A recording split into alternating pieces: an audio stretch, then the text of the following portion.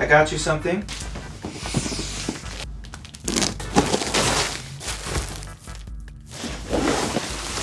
Woohoo! Wow, wow.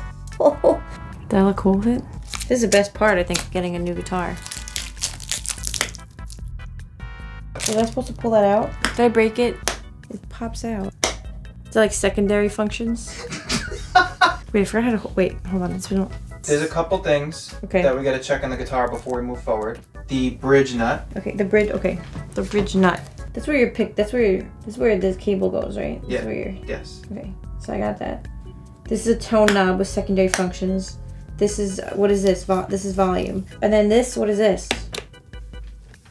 What do you think it does? Stereo mono? No, wait. Do you have to adjust the truss rod at all?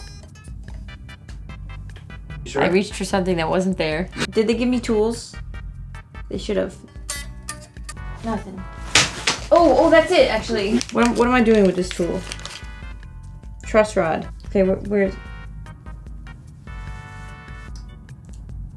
You can't give me any hints. Why do they give you this?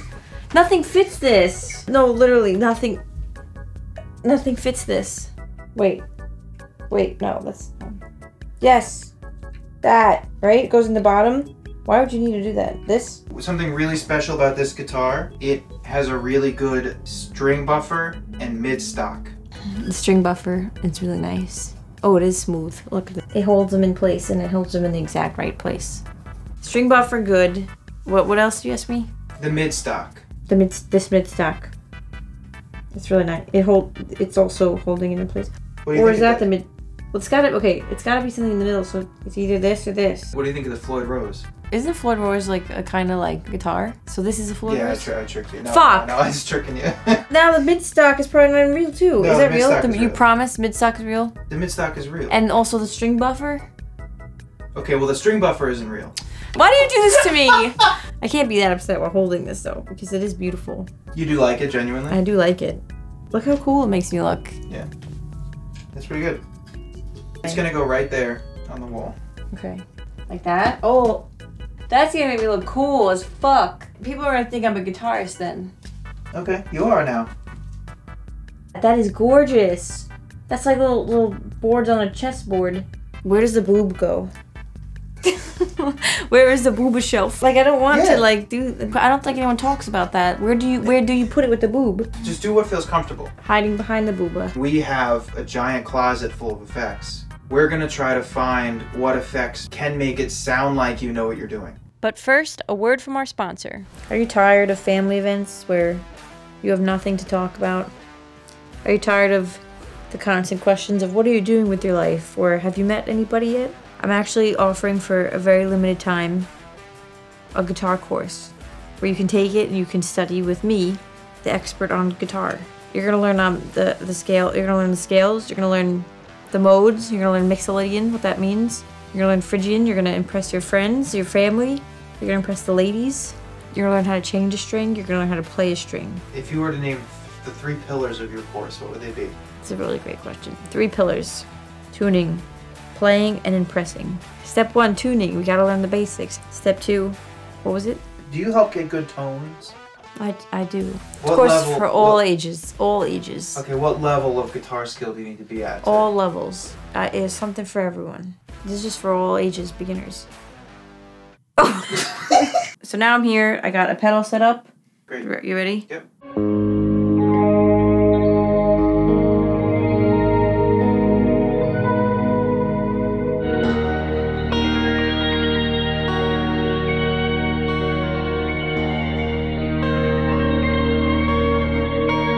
Is it a different setting? Yeah. Okay.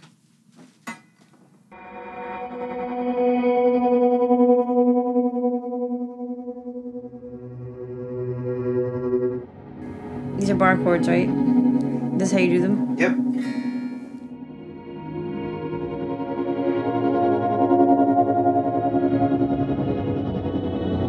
On a scale of 1 to 10, what do you rate the H90 on being able to hide that you can't play guitar? I think it's like a 9.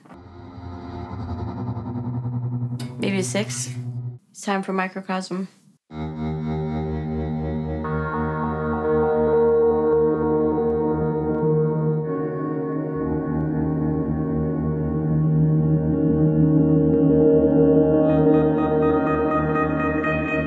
This one's a 10 out of 10. This one's an 11 out of 10. I want John Mayer's guitar tone. How does he do that? All right, this is blooper.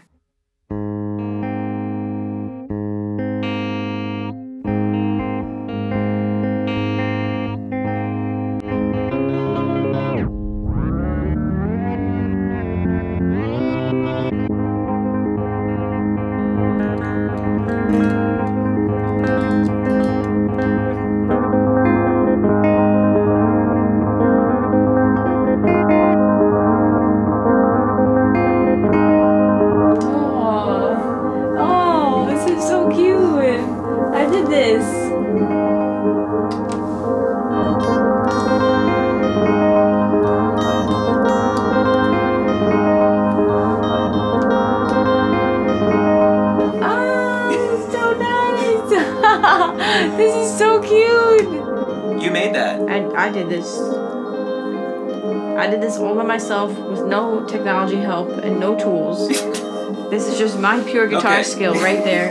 There's nothing enhancing it. There's nothing making it easy. This is totally me. I'm a professional guitarist. I'm great.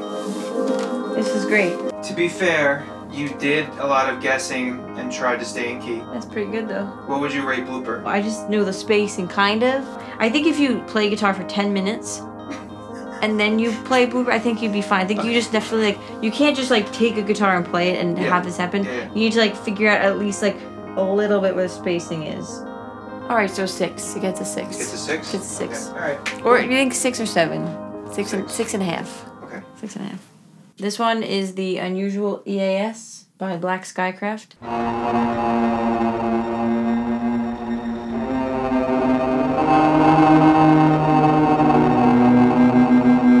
You don't really need to know what key you're in, because if you make a mistake, it just sounds creepy. Yeah. For like a horror soundscape.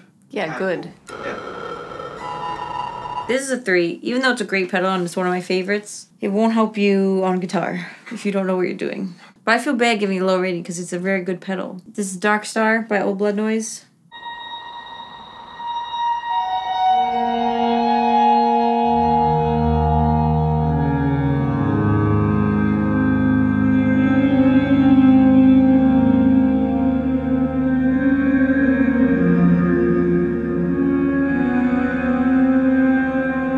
Really pretty, but you still need to know how to play.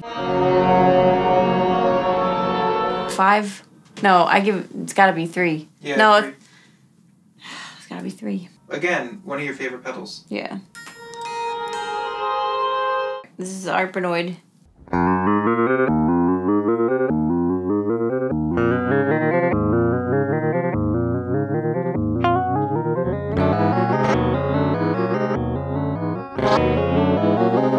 This is a 0. Alright, so what did you learn today? I learned that if you ever want to impress somebody with your non-existent guitar skills, you could just pick up a microcosm, maybe an H90 as well if you like that. I learned that I really need guitar lessons.